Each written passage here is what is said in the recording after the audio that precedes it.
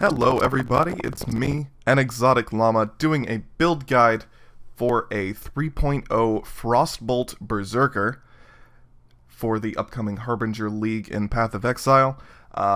It's going to be a fairly short guide, go over gearing, go over the skill tree, which you can see in front of me, and just talk a little bit about the character. So, why did I pick a Berserker for spellcasting? And if you see over here, and they go through the Ascendancy, this is fairly useless, though if you haven't been hit, you get extra move speed, so that's nice.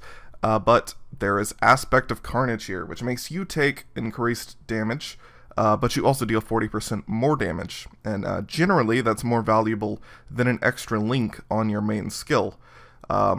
So, whenever you compare that to another Ascendancy, generally, that more damage is going to be more valuable than pretty much any other Ascendancy, unless you're doing something like an Inquisitor.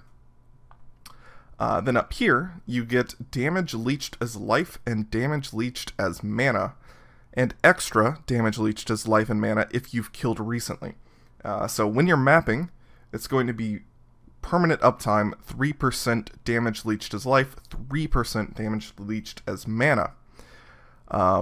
This is probably the #1 part of Berserker, and unless it ends up getting changed in the patch notes that are still unreleased for 3.0, I see Berserker spellcasters being one of the #1 ascendancies for like any crit spell build out there.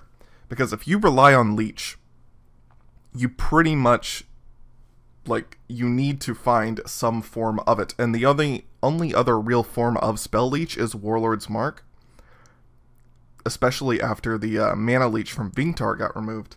And Warlord's Mark doesn't have as much of a range as would be comfortable. So if you walk up to a Reflect mob and you end up off-screening it or something like that, whenever you have a Blasphemy Warlord's Mark up, you're just going to end up taking a lot of damage. Whereas with this, it's permanent uptime regardless of how far away the projectile travels, how far away you're dealing damage, it does not matter. Plus, it allows you to blasphemy other things, other curses, so that you deal more damage. And then there's Cloaked in Savagery, which just allows you to leech tank. You can do that pretty much regardless of having Cloaked in Savagery if you have enough damage and Volpact. But 100% damage leached as life is incredible, and 50% increased damage, both of these being conditional if you've taken a Savage hit recently, which is something that removes 15% of your max life. Well, I mean, 50% increased damage is pretty good. That's 4 nodes of value, pretty much. So yeah, that's really nice, even for a conditional thing. If you don't really care about Cloaked in Savagery, you're already leeching enough, you can alternatively go for Warbringer, just to give you Warcry duration, Warcry cooldown speed, and extra recovery, or Rite of Ruin, so that you take, reduced damage if you've killed recently, and gives you stun immunity, which this build doesn't actually have normally, so this might be a good alternative. But the 6% reduced damage taken if you've killed recently helps combat the 10% increased damage taken from Aspect of Carnage. So there's Berserker covered, the Ascendancy. The only other Ascendancy I'd probably pick would be Inquisitor, just because it's a crit spellcaster build, and the Inevitable Judgment is always fantastic. Critical strikes ignore enemy, monster, elemental resistance. However, it is a Berserker. Okay, starting down here in the Marauder tree, you get a lot of life, and some people don't like to take these nodes. They'll instead choose to path up this way, and I've already looked at the different variations of choosing this path or not, and it seems to be worth it just about every time to get the extra life down here and not go that way. Then you can come up here, you'll pick up some life, some spell damage. You'll come into Witch, there's some crit, some extra crit, and a power charge, which are now more spell damage with the 3.0 changes. Yes, this is using the all the current values from beta. Then you come over, get crit strike multiplier. Down here you get more spell crit, more crit, some life, Volpact, life, crit, and then all of acrobatics, which is really nice, all the way down to phase acro. And power charge here. You've got 2 jewel sockets at the very least. You need to have these 2 for Frozen Trail, but I also pick up an extra jewel socket here, here, and here, just for life double crit multi. Those are some kind of expensive jewels, but they're reasonable. They're not 4-mod, they're not mirror-worthy kind of jewels. You know, things that would cost you an absurd amount of money. So this is like a starter level character. I'm using gear that I think is reasonable to obtain if you're an experienced player. So this is level 90 build. Going up to 100, you'll end up picking up a lot more life. Right here, you'll pick up some life down here in these nodes or down here at Herbalism. And then there's an extra jewel socket. So there's jewel socket, get Herbalism, and that puts you all the way to level 100. So without pushing it, going all the way to 100, because 90 is fairly achievable, you have 6.4k life, and just about 560k DPS, though that number should actually be a bit higher. There are some things that's not being taken into account yet. So I'll go into the skills now. You're going to be using Frostbolt with increased critical strikes, Spell Echo, Controlled Destruction, Slower Proj, and Empower. And if you don't want to use Slower Proj, alternatively, you can use something like Cold Pin, or, yeah, I think, yeah, Cold Pin seems to be the only thing that you could really use otherwise. But Slower Proj is fine, especially with the Frostbolt Jewel, as it does give you extra projectile speed per second. So it gives you 40% increased projectile speed per second, some mad acceleration there, and you have 2 of them, so it's 80%. So over the like 1.5 second duration of Frostbolt, it speeds up quite a bit, and you'll still off-screen with Slower Proj on. Okay, so on to the gear. Using a Doriani's Catalyst. It's a very nice beginner's weapon. It's going to be kind of expensive to start with, since it is a fairly rare drop from Atziri. Probably the rarest drop aside from a Mortal Hope. But it's fairly achievable. You can start farming Atziri yourself with this build if you want to. And, you know, eventually you'll end up getting one of these. Otherwise, you can just keep mapping and buy it from another player. And it shouldn't be that bad. And eventually you can get a better scepter, or even a better dagger, if you want to use Whirling Blades instead of, like, Shield Charge. But this is really hard to beat, especially whenever you're on a budget. And it even gives you some extra leech. So if you just look at the stats, it's about 122% LE damage with some extra global crit, then attack speed, which is useful. Actually, having local attack speed on a weapon is very good for shield charge, because that acts as a more multiplier for your shield charge's attack speed.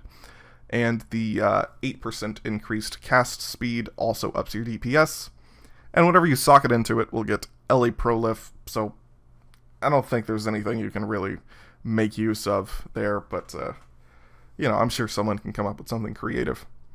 Then on to the shield. This is a pretty good shield. It would actually be really expensive, I think, but it's just spell damage, life, spell crit.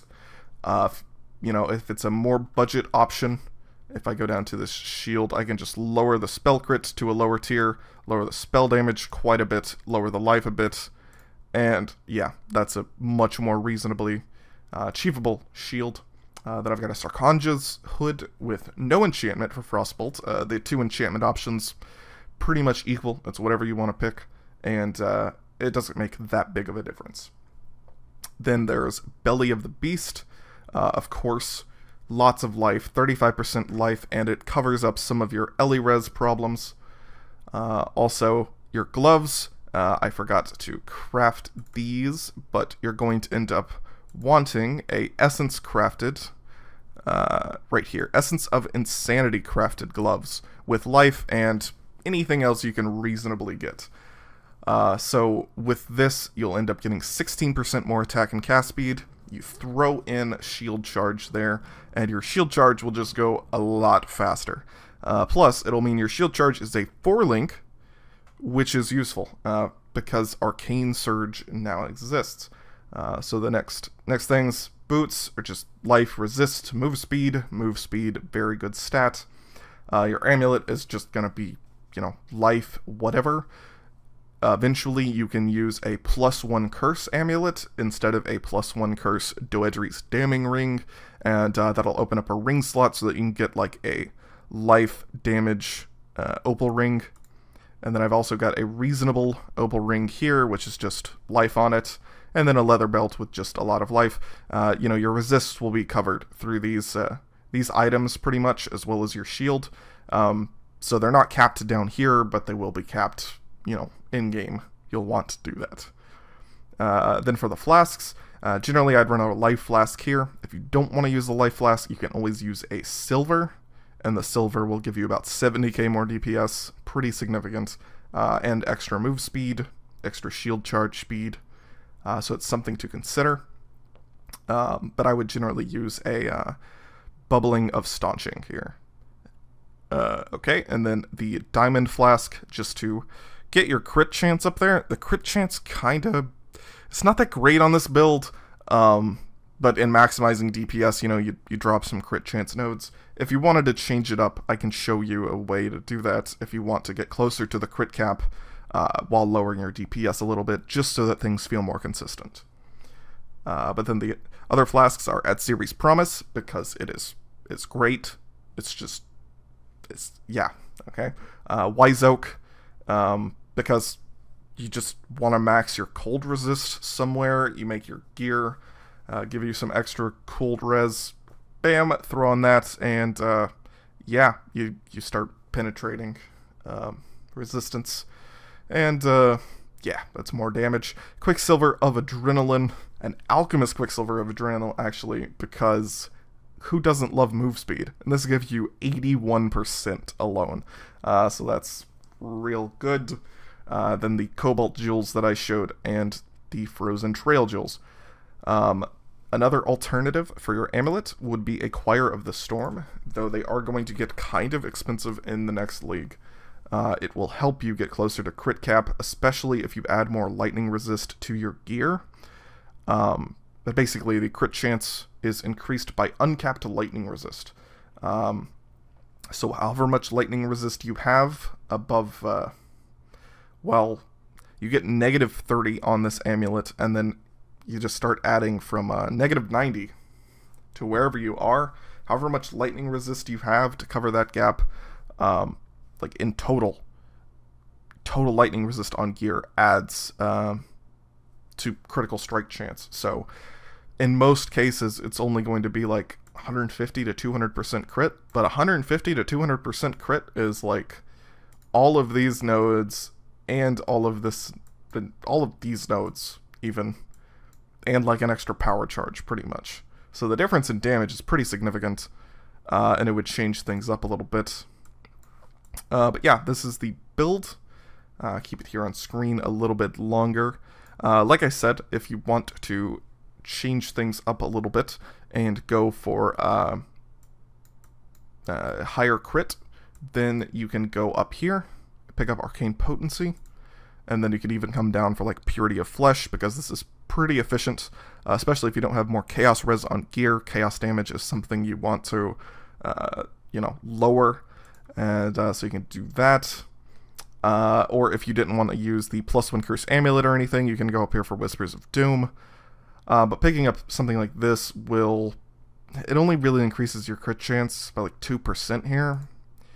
So it's not a huge difference, and you give up quite a lot of life to come this way. But if you only care about DPS, you're only running like Shaped Strands or something like that, or trying to do boss kills with your Frostbolt build, then, that's an option. Also, I thought I should show off, I'm using an Assassin's Mark and Frostbite on Blasphemy. Then I've got 30% of my mana unreserved. I've got Blood Rage and Summon Lightning Golem, because even though Frenzy Charges aren't nearly as good anymore, I am still using them. I'm using Power Charges from the Assassin's Mark, and then, Still getting 12% cast speed is pretty good at the cost of Blood Rage. I mean, it can be a level 1 Blood Rage. It really doesn't matter. And then Shield Charge, which is Shield Charge, Faster Attacks, Fortify, Arcane Surge.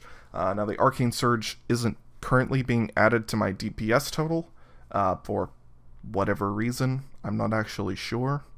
But yeah, it is... I don't know what level. I don't know how to suggest that. I haven't looked at the tables for this gem, but I do know you want to use it, and deciding to level it and get more damage there is ultimately up to your shield charge's mana cost, which in this case, it might actually be worth leveling your shield charge to 20 just to increase the mana cost of it and make Arcane Surge have more uptime. But as I said, I'm using Frostbolt, increased crits, Spell Echo, with an Empower level 4. These are all the numbers with 2120 gems. So, if you want to be a bit more reasonable, you can lower it to like 18, level 3 Empower, and you lose like 30 to 40% of your DPS, but that's just what gem levels do.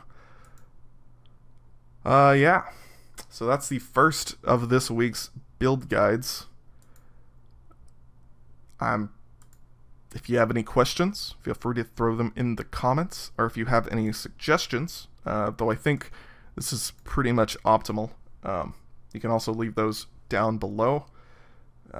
Thanks for watching, guys. Hope you're also as excited as I am for 3.0, and I'll see you tomorrow.